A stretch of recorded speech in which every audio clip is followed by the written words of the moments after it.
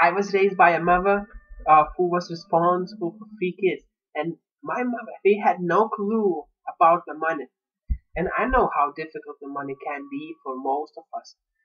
This is due to us being stuck with information uh, which is completely false. The simplicity of economics is amazing and not as complicated as university schools and books make it look like. To create financial freedom, you need lots of money. And here are the few tips that will help you to simplify the idea of economics. And also you can shape it so it becomes not a reason to fail, but a reason to succeed. Um, Number one, people have a money is a shortage mindset. Most people struggling with money think there is a shortage of money. The reality is, the money is plentiful, and even when there are shortages, we print more. The governments are going to print more, always. This isn't some esoteric new age concept. This is reality. This is reality. Number two, people do spend money to get and don't spend money to consume. Put everything on a credit card or write a check so you have a complete record of every expenditure you make every single month. Then look at them and notice how many are expenditures to consume rather to grow your income. You will see liabilities, you will see the assets, and you may be thinking to yourself, shit, I've been wasting so much money on the things I don't need. Let's do something about that. And I'm not talking just about this basic expenses. I'm talking about getting that girl you like to the restaurant right now when you're broke, which does cost you around couple $100, right? A month, maybe every single couple of weeks. Extra, extra. And you may fail, right, in a relationship. It's too young, too early if you are young. Number three, rate your expenditures. Take the last 60 days and rate all your spending on a scale from 1 to 5. 5 being the most important, and anything not rated a 3 or higher should be stopped immediately, should be eliminated. Number 4, focus on a financial plan, not a budget. People do spend most of their time budgeting their money, defense, rather than concentrating on a plan, offense, to create finances to make more money.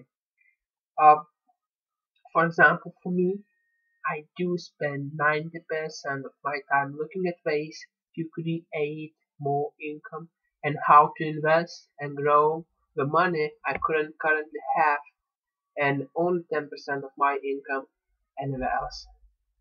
Number 5, all debt is not a bad debt. Debt that produces income, residual income, or builds your value is a good debt. Contrary to what financial pundits like Dave Ramsey, right, and Suze Orman suggest. They say all debt is bad. It's not.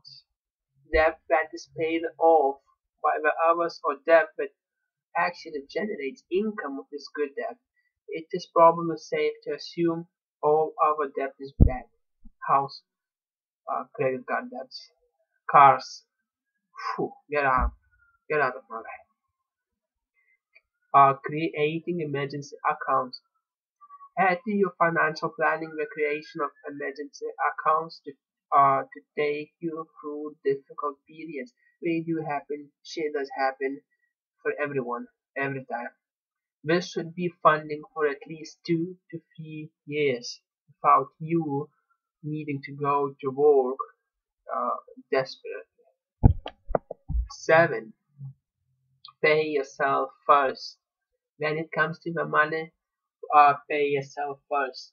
Before you pay the house payment, fund your savings and emergency accounts first. Almost everyone I have ever met makes the same mistake over and over again. If you can figure out how to pay someone you don't know at Netflix, then simply add yourself to the list and pay yourself first. Send yourself an invoice each month until you get into the habit of paying yourself first. Make yourself a subscription model. Dang, your name? Fuck. What do you want to pay? 25 every month. Well, put more, more. Number 8, sacred investment accounts. At the age of 25 years, many people have completely nothing. And some people do have a lot. Some people do have already 3 investment accounts and more. Um, and what many people don't invest their money at all till they are 60, 70. All we do is we rely on their pension accounts.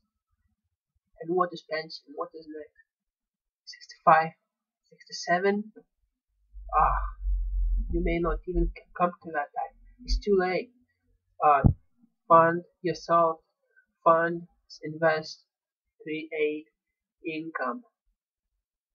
Number 9, correct income formula. To calculate the real income, you need to take your monthly desired savings plus emergency funding plus investment funds plus current spending. Most people simply calculate their income based on their expenses. This can be a bit overwhelming at first, but will give you a real idea that you need to get busy connecting with your income. Uh, Calculation for the real income formula is going to be included in a comment section. So what you can do is just copy and paste in your computer so you can have it in front of you whenever you need it. Number 10, pay attention. Once a week on a set day, I sit down uh, and I think and I talk about my finances. Where are we going? Is it going better right now? Am I increasing, or do I make right now less than I was making 1 week ago? Did my expenses increase or or decrease? Did they create value, or did they create for me just a little bit more comfort, which I don't need right now? And paying attention to your finances does so that you demonstrate the importance of having control over your finances. There are so many people in this world who come from nothing and figured out how to get the money right. Each of those steps above, when put together, will force you into one reality. Increase your income. The freedom is a game of offense, not a defense. Thanks guys for watching. I'll see you on the other side. Bye.